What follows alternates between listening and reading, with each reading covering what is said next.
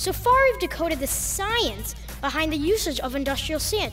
Then, environmentally, we looked at the impact on air quality and the technology they use to control it. But look at all this water they're using. That's gotta be impacting that part of the environment. All right, critical question. Get your environmental ears on. Water, the key to all life.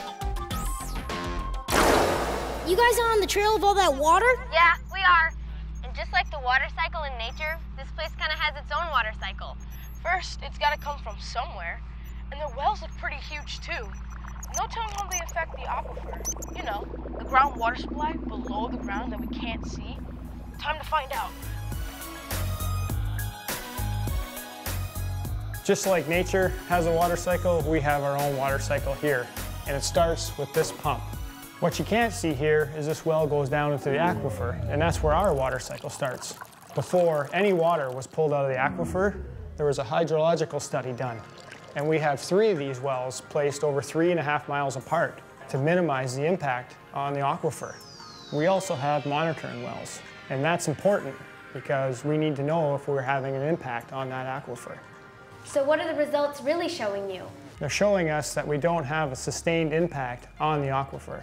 So we only need to run these pumps maybe every 2 or 3 months because we recycle the majority of our water here.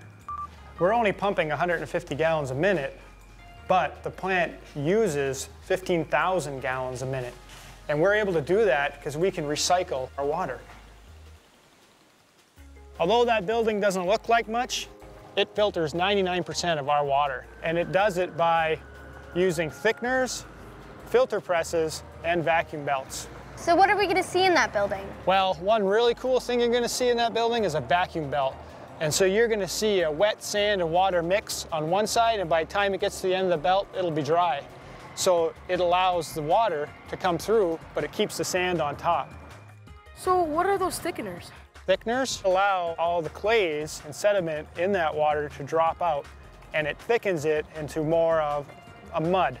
From there, that mud will get pumped into what we call filter presses, and those work by compacting that mud in between cloths at a really high pressure, and the water is able to leak out. And when you're done, you have a cake. It takes all the mud and slime out of the water, makes it pure again, so we can pump it back to our process.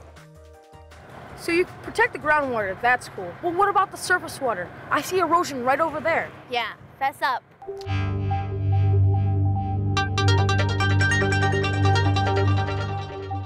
Well, none of that leaves the site. This site is internally draining. So all that water and erosion you were worried about in the mine site, that's all collected, and it leaves that area, but it ends up back here. This is the end point. This is where we allow it to seep back in. So this is the surface water, the rainwater we catch. When this seeps back in, it's cleaned by the rocks. So we're actually recharging part of the aquifer with the stormwater that we collect. We already know from other investigations that the sustainability of something needs to include the 3 R's. Reduce, reuse, and recycle. And by the looks of their water cycle, they checked all 3 R's in that mining operation. Now for the biggie. They have to be impacting the landscape with all that land they're tearing up. No way around it. If you dug out all the sand in your sandbox, you'd have a big hole. So when they're done with this place, there's going to be a really huge hole, right?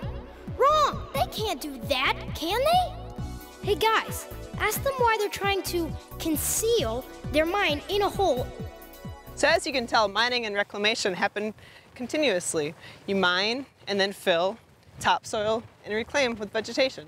But why is it in a hole? Yeah, got something to hide? Well, it is kind of in a hole, and yeah, we are hiding it, but in a good way. This is a rural community, and we wanted to maintain the rural landscape. Well, before we even start mining on the site, we do wildlife and habitat surveys to understand what's here, and once we understand what's here, we work the understanding of those species into our reclamation plan. It's reviewed by local, state agencies, and even the public before we can even start mining. It only looks like a lot of weeds on a hill, right? But Jamie explained that what you can't see is the first step of reshaping the landscape. They use sophisticated computer programs along with GPS autopilots in their bulldozers to reshape the land into natural hills and contours. Then it's time to plant. We come through and plant grasses to establish the soils to prevent erosion. And a few years later, once the grasses are established, we come back in and plant trees. So eventually, after 10 to 20 years, we'll have a pine oak barren similar to what was here before we started mining. And you end up not being able to tell what's been mined and what hasn't. But even with the restoration program, there's still a lot of unanswered questions about the impacts on the other parts of the ecosystem. Yeah, like, what about the wildlife? Hey, consider this.